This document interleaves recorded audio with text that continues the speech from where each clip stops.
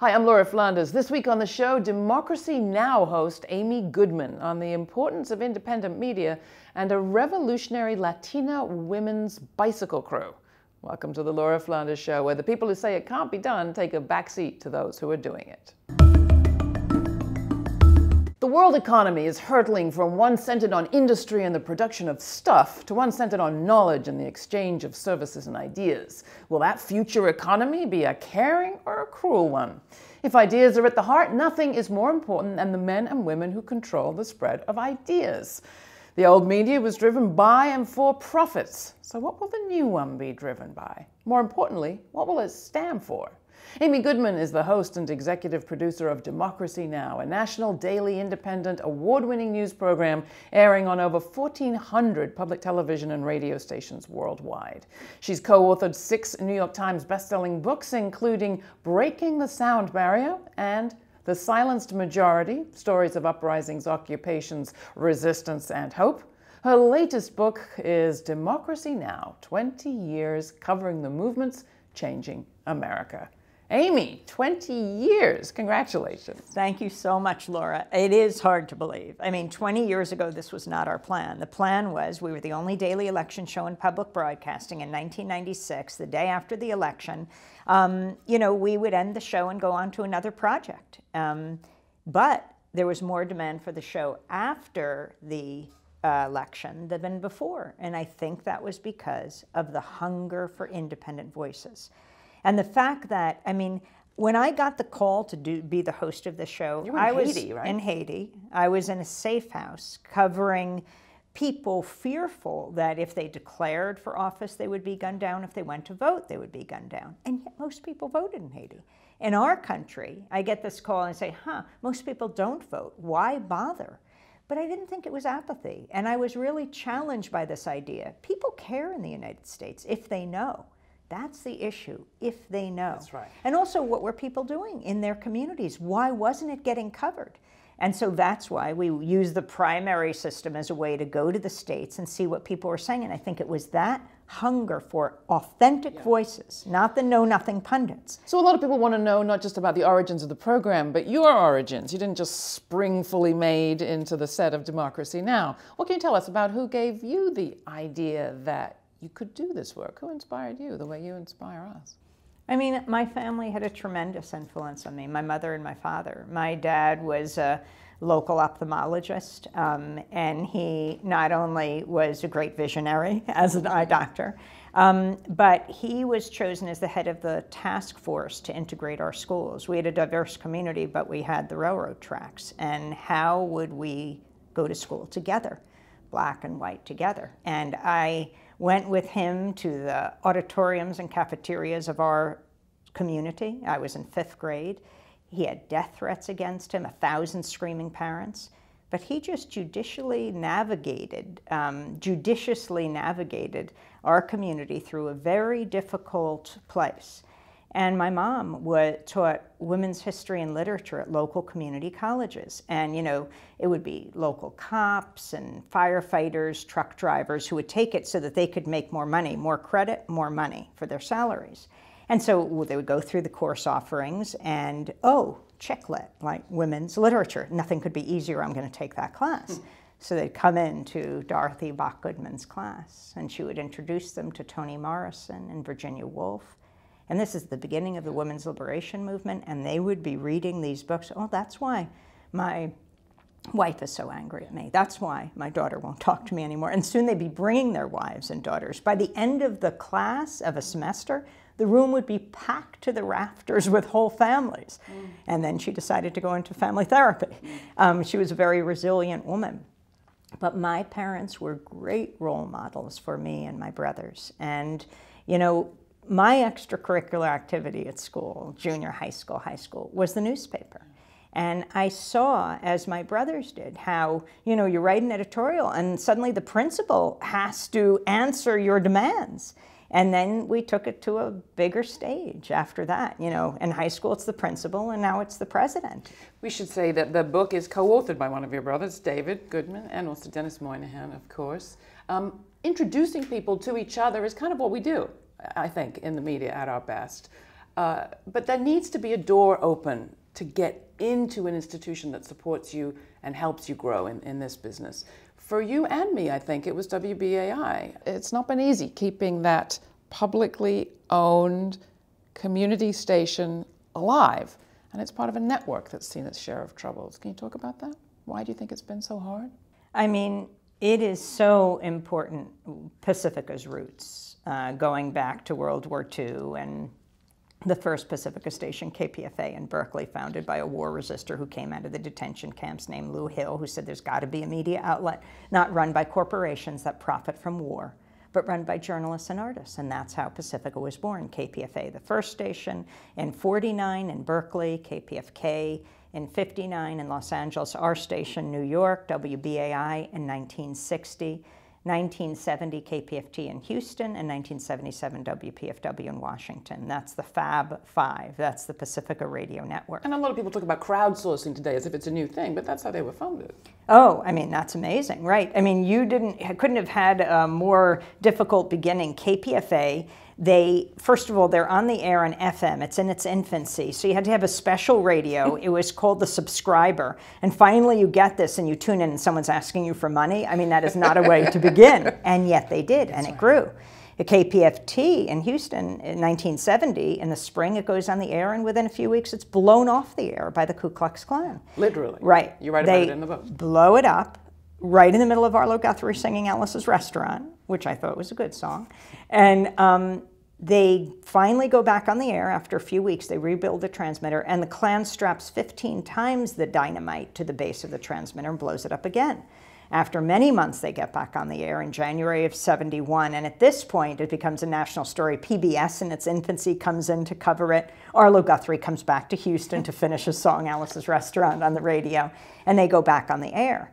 And, you know, it was the Klan. It was the Klan, the Grand Dragon, the Exalted Cyclops, I can't remember who, but there was a reason why they targeted it, because of the independent voices. Right. When you hear someone speaking for themselves, a Palestinian child or an Israeli grandmother, an Afghan aunt, an Iraqi uncle, it immediately challenges the stereotypes and the caricatures that fuel the hate groups.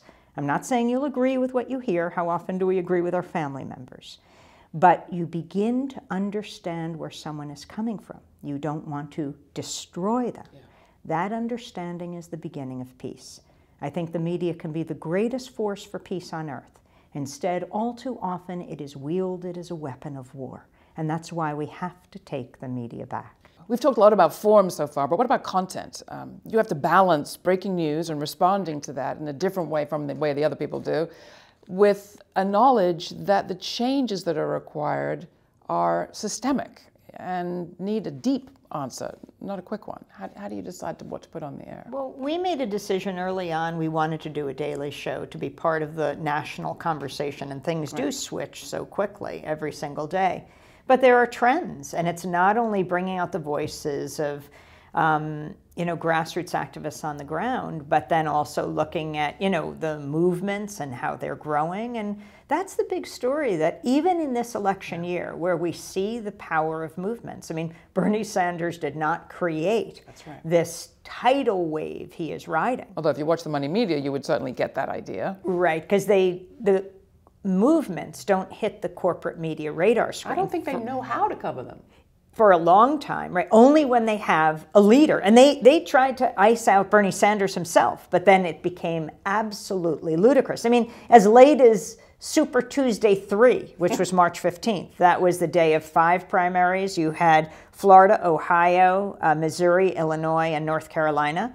You had the day that Marco Rubio pulled out because he lost Florida, remember, Senator Rubio. You had the day that was the same day as Ohio Senator John Kasich won his first primary. Ultimately, he would pull out.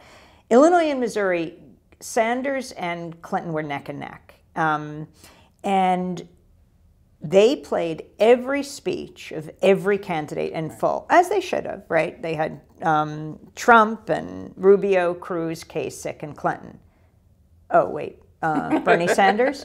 Here, they were neck and neck. And did Bernie Sanders fall asleep? Did he take the evening off? He was giving the biggest speech that night in Phoenix, Arizona, before thousands and thousands and thousands and thousands of people. They didn't even speculate, where is Bernie tonight? Right.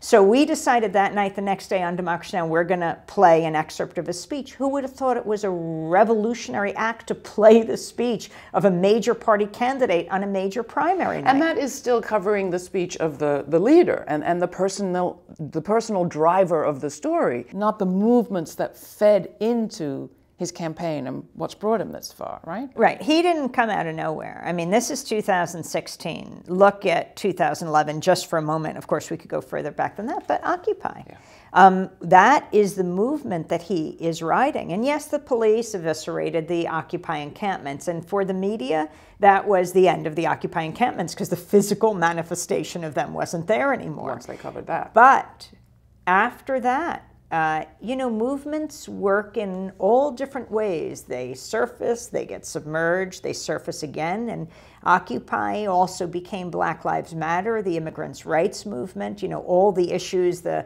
fight for 15, all of the issues that equality raises.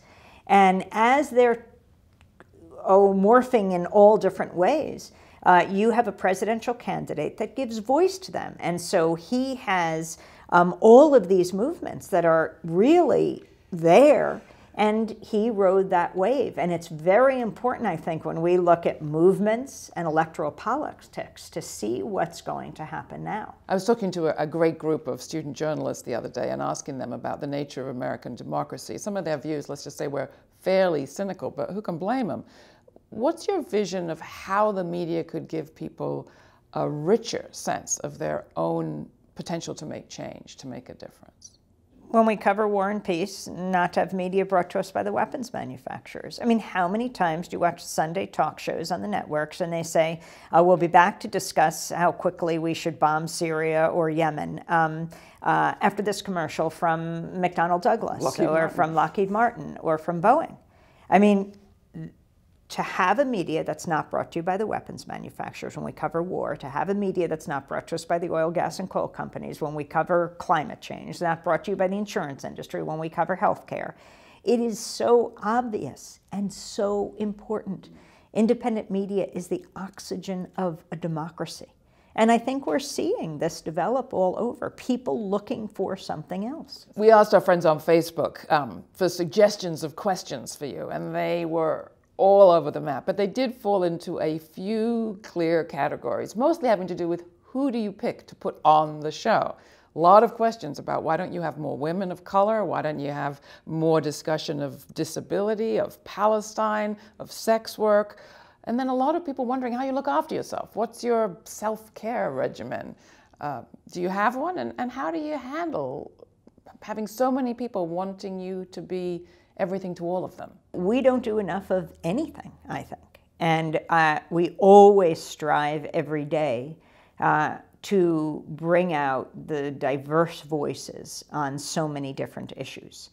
And every day we work. And this is, you know, what did they call Pacifica at the beginning? A noble experiment. And that's what I see Democracy Now! As. And we can do better every which way. And so we welcome people's suggestions. I mean, when we're on the tour, everywhere we go, make suggestions, issues we should cover, people we should talk to, be specific, give their contact information. That's how we learn. That's how we bring out this great diversity of voices that we can do better on every day. And the self-care? That's a very interesting question. You know, I was invited on the Bill Maher show a couple weeks ago, and who was there but Arianna Huffington? And, you know, she's the sleep guru. That's right. And I wanted to challenge her to a duel, like, you know, on the merits of sleeplessness. Yes. But she wasn't having anything of it. And I really did say, in June or whenever in the summer, I'm going to take a long nap. But I don't know, there isn't time. Amy Goodman, thanks so much for coming in and for your work on radio, on television, and all of your books. For all of you who don't know what you need to know about Democracy Now!, check out our website. We'll post some links. Thank you. The Ovarian Psychos Bicycle Brigade is an unapologetic, feminist, all-women of color bicycle crew based in East LA, and it's the subject of a new documentary by the same name. Chela de la X is the founder of the Ovarian Psychos, as well as being a poet, an MC, and a mom. Andy Soch is another OVA leader and a street artist who's responsible for much of the look of the crew. And Johanna Sokolowski is co-producer and co-director of the film, along with her filmmaking partner, Kate Trumbull-Laval. Did I get your names more or less right? Yeah. Okay, Correct. good. All right, good. So let's start with, Ovarian Psychos. What are they? Who are they? You came up with the idea. Go for it. Yeah, well, we're a bicycle collective, and we utilize the bicycle to address certain issues in our community, and to connect the dots as well, and to have a space, and not so much to make the streets safe, but to make them even that much more dangerous for the rapist, or for the potential pedophile, or, for a cop, or, for a gentrifier. Your movie opens with a wild kind of cross between, I don't know, Easy Rider and Born in Flames. Women on bikes in the streets of East LA. How did you get wrapped up in this film project? Kate, my filmmaking partner, was actually working on a film called No Mas Bebes, and it's about the forced sterilization of Mexican origin women in East Los Angeles. And they were looking for outreach partners, and somebody mentioned the Ovarian Psychos would make a good outreach partner. And we were looking for a film, and she called me, and there was a few articles online, and they had a great Facebook presence, and we were just completely enamored with them and with their politics. And the opening that you're referencing is sort of something that we imagined from the very beginning. It's kind of like when you first hear about them, the place that your imagination goes. Yeah. Let's play a trailer so people get a sense of it, and they'll understand immediately why you went for both this group and the scene. Take a look.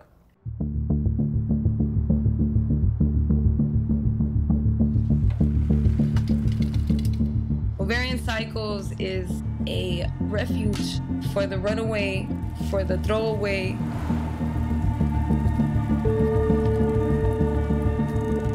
I understood that being an at-risk youth, now an adult, I'm still an at-risk adult. You know what I'm saying? Like, that doesn't go away, right? And so where are the spaces for us?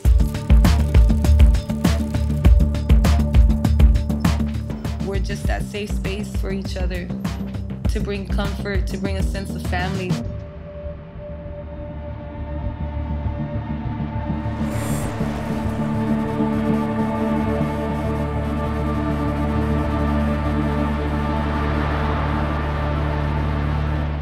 Well, that's just the trailer from the new film, Ovarian Psychos. We have two of the psychos with us in the studio and the filmmaker.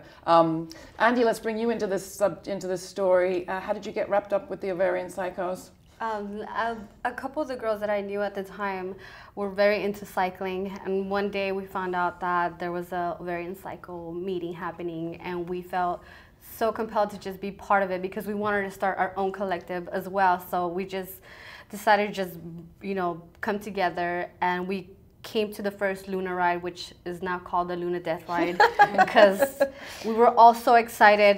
There was just so much energy. It was a full moon, and tragically, Chela had a really bad accident. She ended, I don't know, she's laughing. It was so scary, dude. It was so scary. She ended up like cracking her skull, and 2.5 inches. Yes, and we literally all came together, and we saw her on the floor, literally with her eyes rolled back, and yeah, it was great.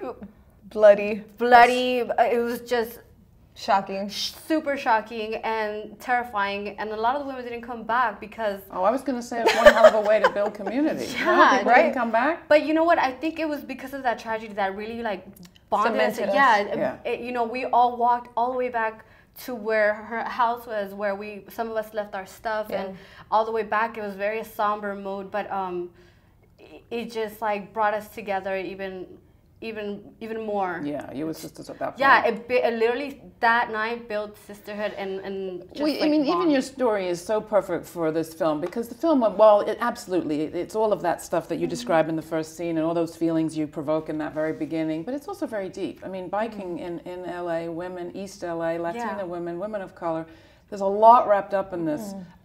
Where do you want to begin? I mean, maybe begin with some of the statistics around violence in the lives of the women in your community, because it's maybe, sadly, not well enough known for people. No, yeah. There's so many. 1 out of 3 women will have gone through some type of sexual abuse in their lifetime. 1 of 3 also, what is it, like some type of violence, right? They would have experienced some type of violence. I don't know. You had 1 out of 3 leave their home, run away at a certain point. Yeah. I mean, we learn in the film this is your story, right? To no small degree. You want to talk a little bit about that? Yeah. I come from a household, very violent. My parents, you know, they didn't have access to parenting classes, right? And so, you know, being migrants themselves, they didn't have a lot of access, period, you know what I'm saying, to resources. And so I don't fault them to a degree, but at the same time, I feel like it's really important to understand like the bigger picture of it. And the bigger picture of it is always white supremacy at the end of the day, you know? And so it really kind of like, it really affects us, you know, to on every level, right? From the fact that my parents, you know, they had these fucked up jobs. I'm sorry, can I say that? Yeah, fucked up jobs, and then on top of that, you know, I'm dealing with like all types of, you know, self-medicating, using drugs, using alcohol, and and so our community does that as well, right? But I think that it's really important to understand the legacy of white supremacy and how it continues to affect us even today, right? And that's this material of the film. I mean, there is the joy of the bike riding, but there's also this serious drumbeat around questions of class and race and white supremacy and immigration and violence. Right. I was very struck in the meeting scene that you have in the film, where you talk about I guess it's the guidelines for the meetings, it's kind of principles too. There's a line in there where you say oppression exists, but not here. What does that mean to you, Andy? Definitely, it's saying like all the bullshit that we deal with outside of Ovarian Psychos, we cannot bring it in here because that would be the downfall of like our existence as psychos, as sisters. So I feel that we really tried to just live by our own rules, and sisterhood was definitely just something very strong that, I don't know, we found comfort in each other and finding a... You want to add anything to that, Chella? No, yeah, definitely. I feel like with that sentiment of oppression exists but not here, I think that we can have a tendency to reenact that oppression. You know what I'm saying? We can have a tendency to be oppressive with each other because that's all we've known, right? And so I think it's very important to be intentional in being able to check ourselves. It. Yeah, check ourselves and make sure that we don't.